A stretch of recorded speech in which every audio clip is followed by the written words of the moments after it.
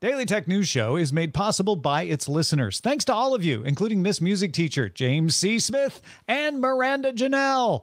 Coming up on DTNS, we sum up the benchmarks for the RTX 4090. Summary of the sum up, they're good. Roku's getting into the smart home business, and Microsoft put DALL-E 2 into a design app and into Bing and the Edge browser. Where will this stop? This is the Daily Tech News for Wednesday, October 12th, 2022. In Los Angeles, I'm Tom Merritt. In Salt Lake City, I'm Scott Johnson. I'm the producer, Roger Chang. And happy birthday, Sarah Lane. She will return to the show after a well-deserved break tomorrow, but she's taking her last day off for her birthday. So happy birthday, Sarah. Meanwhile, we will celebrate her birthday with a few tech things you should know. Apple and Microsoft support passkeys already. And now Google has announced support for passkeys is launched on Android and the Chrome browser. So that magical world of passkey interaction we described earlier this year is now available if you want to get into the beta. Google backs up passkeys to the Google Password Manager in case of device lockout. So that's something you should be aware of if you choose to live in that universe. With passkey, when you log in on a phone, it tells you, hey, I'm going to use passkey on this site. Is that cool? And then if it's cool, you confirm with however you lock your device. So fingerprint, Face ID, passcode, whatever. To log in on a desktop, you can scan a QR code to your device and then proceed with the fingerprint, face scan, etc. If you want to start using passkeys on Android and Chrome right now, you need to either be in the Google Play Services beta, if you want to use it on Android, and or Chrome Canary, if you want to use it on Chrome. A stable launch is expected by the end of the year, though. So if you don't want to get on the beta, you shouldn't have to wait long. If you get in on those betas, though, you, as an Android user, could use passkey to sign in on Safari on a Mac. Or you, as a Canary Chrome user on Windows, could use passkeys that are stored on your iOS phone. It's a wonderful world. Are we actually talking about a potential present and future where all of these password managers talk to each other and it's no longer a bunch of gardens? Just need the apps and the websites to join now. That's it. I'm all into this. That sounds great. Well, let's talk about a couple of those companies further. Apple, Google, and Samsung have announced software updates coming soon to enable 5G support in handsets in India. Phones sold in India have gotten 5G capable hardware before, but there hasn't been 5G service until recently. India's two largest carriers, Reliance Jio and Airtel, have launched 5G service in a few cities over the last couple of weeks. Apple's updates will come in December. Samsung and Google did not provide specific timeframes. But probably by December. Netflix has joined Barb, not from Stranger Things, not Scott's old high school newspaper, but a non-profit organization that measures TV ratings in the UK. First time Netflix has officially joined a ratings organization. Barb will begin including Netflix in its published ratings starting the second week of November, but it's got some things to say about what it's counted already. Barb says Netflix is the most accessed streaming service in the UK right now.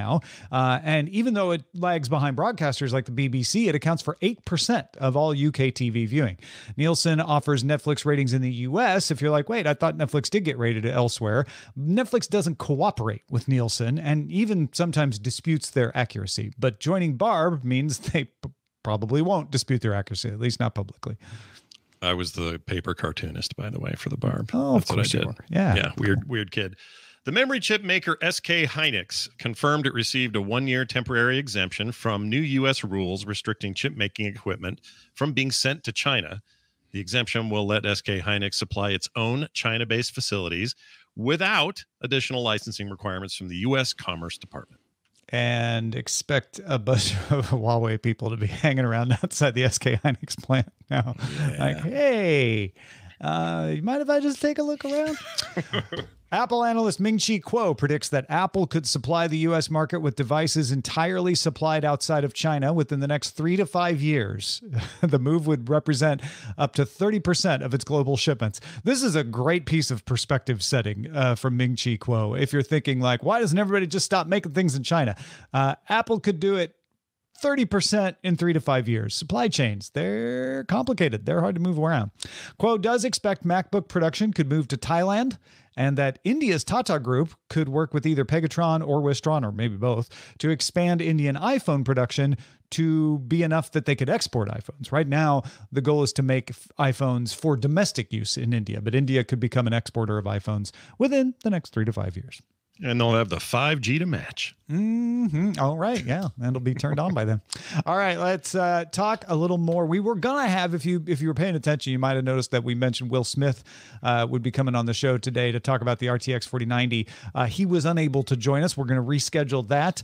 But RTX 4090 still getting a lot of buzz. It's the latest flagship. We mentioned briefly some of the benchmarks and early reviews out there, but Roger Chang has been digging into those benchmarks and reviews to give us a little more detail today. So Roger, tell us what it is, what it does, and is it worth it? What do you found? So, quick review. The RTX 4090 is NVIDIA's flagship GPU based on the new Ada Lovelace microarchitecture. It is a monster both physically as well as performance-wise, and all the reviews so far have said that the card does live up to the expectations that people put on it. It has both with DLSS turned on, which is the upscaling technology NVIDIA uses to get higher image quality out of lower resolution, so you keep your high frame rates, whatever game that you play. Onwards, you're seeing anywhere from 60 to 90% increase, depending on the game. Nice. Increase, and that's with ray tracing turned on. It gets even crazier if you use our DLSS compared to the previous 3090 Ti, as well as the 3080 chips. And it is a screamer. So the guys over at IGN, Chris Koch and Bowmore, managed to get Cyberpunk 2077, which is one of the games that allows you to crank everything to 100 to really kind of buff test your machine. They got 120 frames per second at 4K resolution with all the eye candy turned on, ray tracing turned on, with DLSS enabled. So that gives you an idea of how incredibly powerful this card is. It is rendering things so fast and so much that in many cases you're limited by your CPU. In other words, your CPU is bottlenecking the system because it can't give the GPU enough information to chew. And so in one retrospect, if you don't have an up-to-spec PC, if you don't have the high-end CPU, a latest gen motherboard, you might be doing yourself a disservice, even if you want this card, because the rest of your system can't keep up. Yeah, and so you don't put a Porsche engine in a Nova, people. Yeah, this hasn't been a problem for a while. So hearing this in these reviews is interesting, because prior to this, it was like CPUs are ahead of the game. You kind of don't need to swap into that out. You can live with this core machine for a long time. Just keep swapping GPUs. That may not be true for much longer. When this thing hits. Yeah, I mean, there is a limit to your CPU not being able to support this, because you first of all have to have a big enough machine with 3 slots to handle this monster, and you have to have an 850 watt power supply. So likely you're going to have a better CPU if you've got those 2 things to begin with, or you're building a whole new machine from scratch, right? Yeah, I mean, and 3 slots. Just so you know, it physically needs the 3 slots plates on the back of your PC, but the fan juts out half a slot in over to the right. So technically, it's 3.5 slots. So, okay, good point. It's a very big card, and the 850 is the minimum PSU that they recommend, because it does have a max draw of 450 watts, which is a lot. Now, everybody is complaining about this price because it's $1,600. From what you can tell, if you can afford it, which is a big if, I get it, but if you could afford it, is it worth $1,600? So this is the thing. From all respects, yes. If you have a machine that can feed this beast the information it needs, and you want to do the 4K gaming with all the eye candy, and let's say you got a side business of doing Twitch streaming or Adobe After Effects, it's actually not that bad. The original 3090 released at $1,500 when it came out 3 years ago, and the 3090 Ti initially shipped at $2,000. Right. So for $1,600, it's not a bad price for what you. In other words, for what you're paying, you are getting what you pay for. If now, whether or not you're saying if you have the means, you highly recommend. Yeah, if you have the means, you can get it. Sure. And the thing about these video card upgrades, there's going to be a big middle pack of players or gamers or even creators who this is going to be overkill for what you're doing. If you're already enjoying, Cyberpunk 2077 at 1440p and you're doing so at 120 frames per second, and you've just had to turn off a few things here and there to make that work, you're probably not going to be able to plug this in and go, wow, I'm so glad I spent $1,500 on this very minimal change. Totally. But you'll know who you are if you're getting this. And, right? I'm glad you brought that up. If you're a person that's still on 1440p or 1080p gaming, you don't have a 4K, high frequency, 120 plus refresh rate gaming monitor, it's really not a jump. It's not worth the extra cost. It's not worth the extra cost because you're not benefiting from this card's power, and your card if your card can already do that gaming at 60 frames plus, you're not going to see a benefit to plunking down $1,600. This is not everyone should scrape together $1,600. Go drive an Uber and buy one right now. This is if you have this set of requirements and this set of existing specs, and you have $1,600, it's worth it. That's what it sounds like to me. And I will add this: as of right now, Best Buy, which is the partner for Nvidia for the Founders Edition for this card, is sold out. Yeah, that's the thing. They're going to be a little hard to get at first. Maybe not as bad as the long haul supply chain issues we saw a couple of years ago, but it'll be, if you didn't already get yours on order, you're probably going to. This is because of demand, though. Yeah, actual demand, just regular demand. I know. Right. Isn't that great? Amazing. All right, let's see if we got a demand for some new smart home things. Why not? The month that everybody announces all their new stuff, Roku also announced some things. 8 new smart home devices that you can control from the Roku OS. The device includes smart bulbs with white and color versions, so that's cool for those looking for that. Light strips, indoor and outdoor smart plugs, a video doorbell, a floodlight camera, indoor and outdoor cameras as well, and an indoor camera that can pan and tilt. Actually, I think I want one of these. You can also control them with Roku Smart Home app on your Android or iOS phone and by voice on the Roku remote.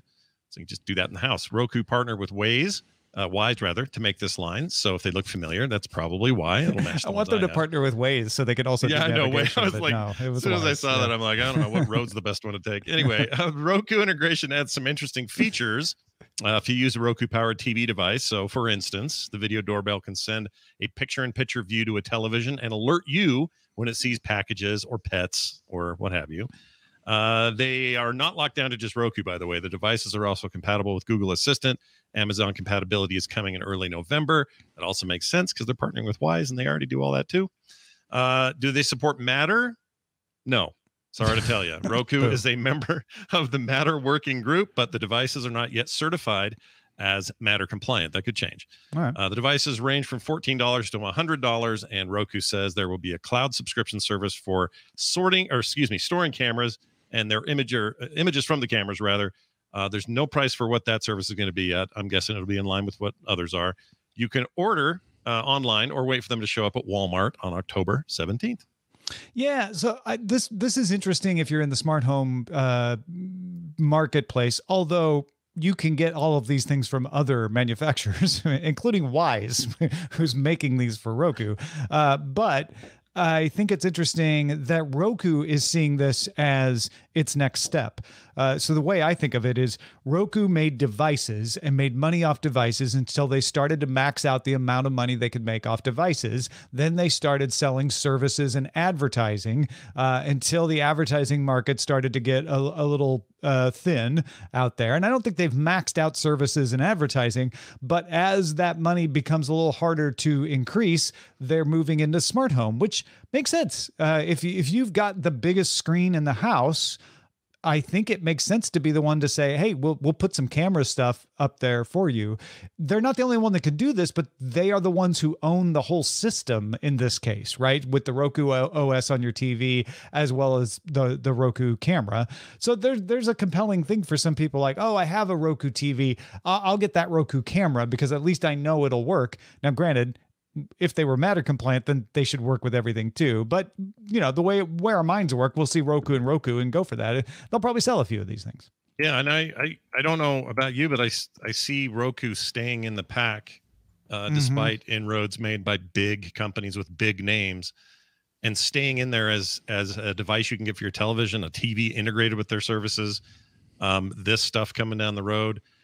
I don't know why. I just like seeing the little guy who was there early stay in it and not get pushed out by Apple and Google and Amazon and everybody else. So the little guy who was there like Google, the little search engine that took down Alta Vista. That's right. Yeah. Good or example. Apple, that little upstart computer maker that. Yeah, those little guys who just... Or Microsoft, DeskView was a much better operating system, but that little Microsoft, they were all little once, is my point. But I think Roku, look, just they're a name you recognize, and they've earned it, and I hope they do well. I'm rooting for them, personally. Yeah.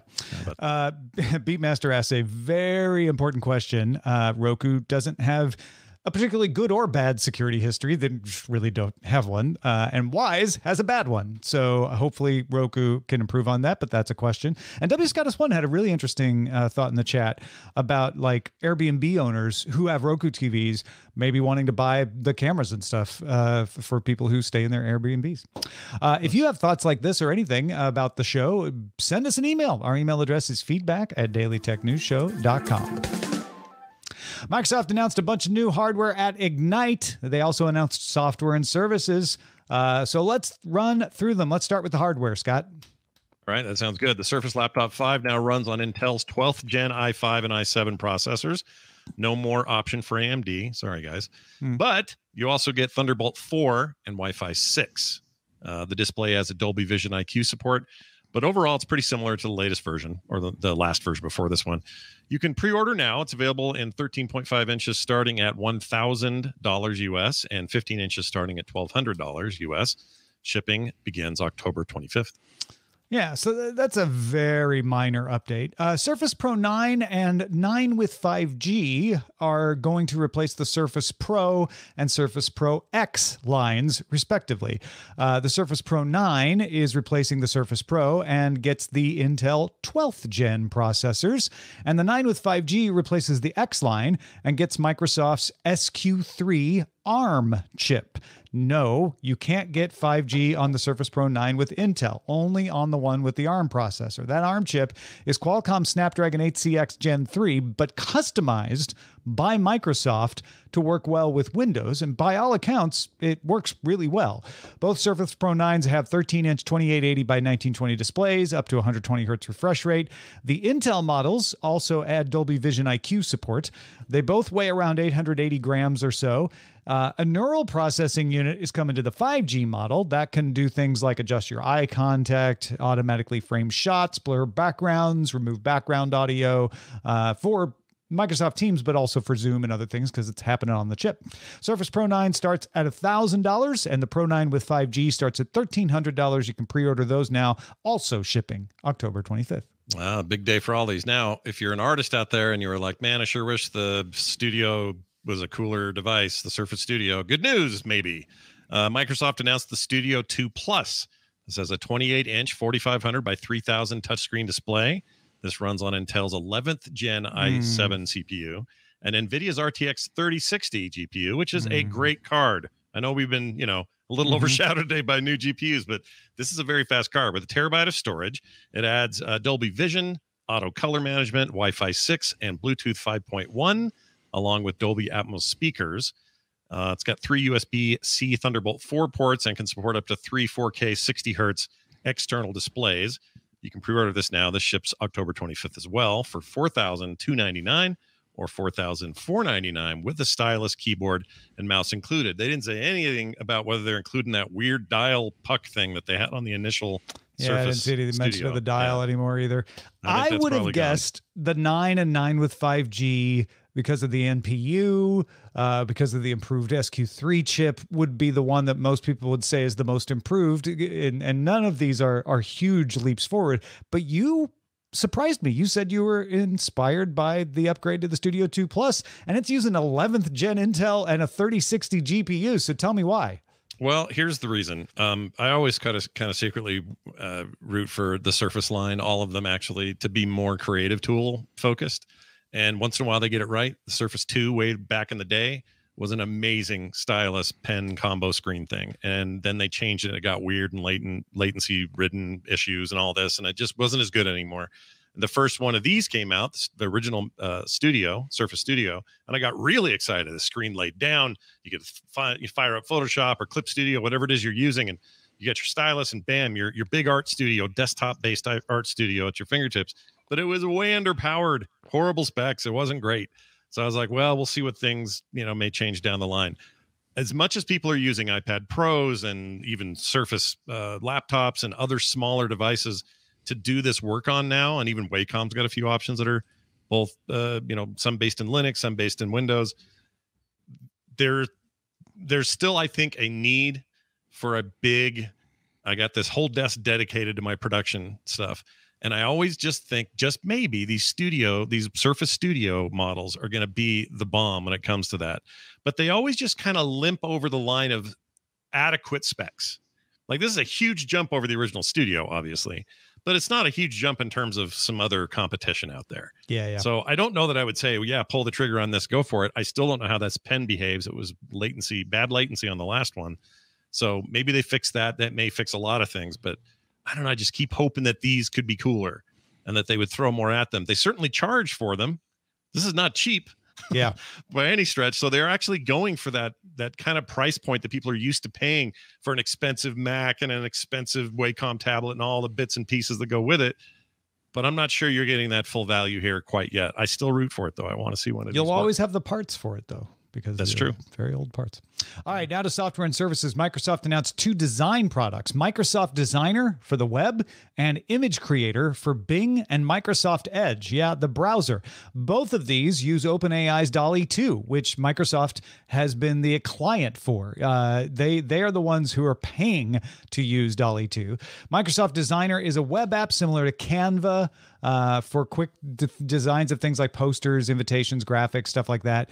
You can start with text, just describe what you want it to make. The generator will give you an image, and then you can modify it from there. You can also use stock art, user-created art, just like you would with any other design app. It's free during a private preview period and will eventually be included in Microsoft 365, although they'll have a limited version for free for people to try as well.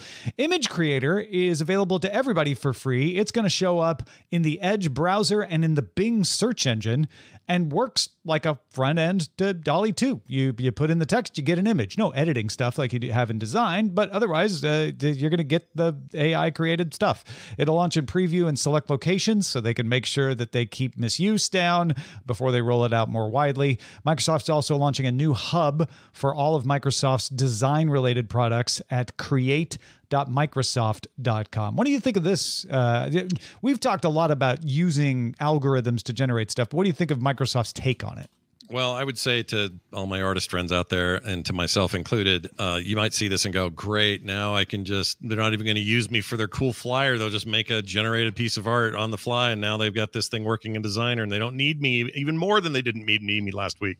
And I would say, not really. They were going to use clip art anyway. You weren't in this discussion to begin with. Like, you were never going to get paid for any of the work being done here. So I'm actually kind of excited to see how it works. And to be honest, the idea of having a browser that I could use secondarily and pop up to do a quick generation of an image, that sounds kind of fun. Edge might get some use from me again. So we'll see. It might actually increase Bing use. Yeah, maybe. All right. There are a lot of other announcements. Here are a few more highlights. Defender Cloud Security Posture Management and Defender for DevOps are new offerings that you can get in Microsoft Defender for Cloud. Now, if you don't know what any of those means, you probably don't care about this. But if you do, they work with GitHub and Azure DevOps to use some algorithms to identify security weaknesses and prioritize fixes, just making it easier to secure a corporate network. Microsoft Edge is getting workspaces. This is a feature that lets you share a set of Microsoft Edge browser tabs with a project member as a single link. So you send them the link and it opens the files and the websites and everything, and the tabs update in real time as you progress with the project. The Microsoft Teams App Store is adding an Avatars app that'll let you customize an animated avatar that'll show up on video, similar to what Zoom offers. Microsoft Teams Premium is a new tier that offers lots of premium features. It's right there in the name, including Intelligent Recap, which can automatically create tasks, chapters, and highlights for a meeting. as well as translate captions into 40 languages. Microsoft Places lets you see who's working from where, so you can better plan office use in a hybrid world. It includes things like travel time, including traveling within an office. If you're in a really big building, that might be helpful. Places is coming in beta soon. And finally, Apple TV and Apple Music apps will be available for Windows in the Microsoft Store starting next year. So you won't have to use the web or iTunes for Windows. So long, iTunes for Windows. You're getting an Apple Music app. The Windows 11 Photo app is also going to add actual iCloud integration. Right now, you can download all your iCloud stuff, but there will be more integration so you can manage it the way you do in iPhoto, except with the Windows 11 Photo app. Nice. I'm excited to get Apple Music on my Series X of all things. I always like having a nice loud TV running some, cool video while music's playing and just do it from a console. I don't know. I'm simple that way. So thanks, Apple and Microsoft, for shaking hands. for making nice with each other. Yep. All right, real quickly, Stephanie, Rob, and Terrence over on the Tech John talked about this week. I've also seen it kicking around elsewhere on the internet, so I thought it deserved a little attention. CNET and Wall Street Journal both reported that the Warren County of Ohio Department of Emergency Services has received about 12 emergency calls from the Kings Island amusement park due to the iPhone 14 crash detection going off during a roller coaster ride. Now, the department has dealt with accidental calls when your phone gets squeezed and it automatically triggers emergency, but these new calls specifically identified a car crash with unknown injuries, so they know it's the crash detection. Wall Street Journal's Joanna Stern noted that similar alerts have been triggered by the Joker roller coaster at Six Flags Great America near Chicago. It's unclear whether those are the squeeze, though, or if they're actually crash detection. My theory on this, Scott, is that Kings Island's roller coaster just is a little jerkier. It's a little maybe less proactively stopping your neck from getting whipped around and therefore triggers the crash detection, because otherwise they've sold millions of iPhone 14s. We'd be hearing about this at lots of amusement parks, and we're really only hearing about it significantly from Kings Island. So maybe we just haven't heard about it yet, but if we don't hear about it from other places, I'm going to think it's the roller coaster at fault, not the iPhone 14. Yeah, if there were a string of stories about Space Mountain or something, then we would have heard those by now. I agree with you, and I also have I think what is an elegant solution on the software /server /something level. Apple needs to say, look, if you're in these parks, the phone is going to say, hey, looks like you're entering a place where this can be a little screwy. Do you want to put this on a pause for a day, for a month, or not a month? Hopefully you're not there a month, but like 20 minutes or something, so that we don't get false positives or whatever. Just have an option like that. I don't know if they'll do it, but if anything, this is just advertising for this particular Kings Island amusement park and that ride. Because if you you're don't chasing value thrills, your spine health, head to Kings Island. Yeah, if you're chasing the thrill, I think we got a good idea for you for your next trip. Listen, if we don't see this widespread outside of Kings Island, I think the solution is for Apple to call Kings Island and say, you need to stop your roller coaster from jerking people around that hard. It's not good for people. It's showing up as a car. Like, you could look at this as roller coaster inaccurately sets off car crash, or you can look at it as roller coaster as bad as a car crash. Yeah. Right? Yeah. Either way, those headlines are bad. And they're bad for Kings Island. Good luck out there. All right, let's check out the mailbag. Got a great email from Jeff here who says, love the show. Been listening to Tom and Sarah since the TNT days. I'm a tech guy by trade, but a musician at heart, and I love to often mix the two. As a guitar player, there's a wealth of software and hardware that makes my life more fun and easy. Friday's episode about AI for music creation got me thinking about another use of AI for musicians, guitarists in particular. IK Multimedia's new Tone X capture software lets a guitar player connect a hardware device to their guitar amp, amplifier, and computer, and using pink noise and a series of pre-recorded guitar tracks, digitally capture and effectively recreate their favorite amplifier sounds in their computer, and then use that in their favorite recording software. So you're basically training it. There's even an iPad and iPhone version covering. The software uses machine learning to analyze the differences between the real amp and the simulation to get it as close as possible. It's a slow process. It requires a very modern computer, but it definitely hints at what's to come in the future. Thanks for your time. Oh, no, thank you for your time, Jeff. That's amazing. I love that, using machine learning to train amplifier noise, atmosphere to replicate it. Very cool. Yeah, that's awesome. I love hearing about how machine learning, the ways we don't think of machine learning yet coming to bear. Like it's always up to now. It's been, well, we're going to make a bunch of images, or we're going to replace artists, or we're going to change the way video is made, or whatever. And these are all the obvious ones. Once in a while, something like this pops up, like, oh yeah, machine learning can be applied to so much other stuff, and it makes me excited for the future of this stuff. Yeah, and Pink noise is a constant sound in the background. It's not songs by Pink. No. Those are different. Those are not noise. Yeah. Those are if she kicks something over at night, like a can, I guess that by noise. definition might be Pink noise. Yeah. Well, thank you, Scott Johnson. Of course, when you kick things over at night, it's Johnson noise. What else you got going on? Well, if you'd like some more Johnson noise, here's the deal. I do a show on Thursdays called Core, which is a show about video games. And we're going to talk a lot about these reviews for the 4090 and what it might mean for PC gamers, along with a ton of other stuff. If you value great conversation and a good time and a lot of laughs around the video game industry, what's happening at the top all the way down to what we're playing, I think you should check out Core. It's at frogpants.com/core, or find it wherever you get your shows. A special thanks to those who support us on Patreon. If you're a brand new patron, you get shouted out, and you get all the cool stuff like the extended show, special episodes, links to the doc at certain level, merchandise, all of that stuff. But we want to thank our longtime supporters too. BioCow, one of our top lifetime supporters. Thanks you for all the years of support, BioCow. BioCow in our chat room right now saying, if Pink went goth, would that be black Pink noise? You know what? Yes. The answer is yes. The answer is in your question. area. Blackpink in your area.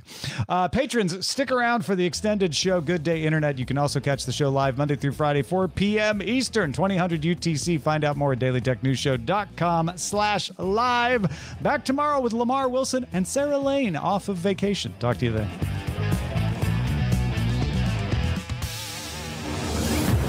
This show is part of the Frog Pants Network. Get more at frogpants.com. Diamond Club hopes you have enjoyed this program.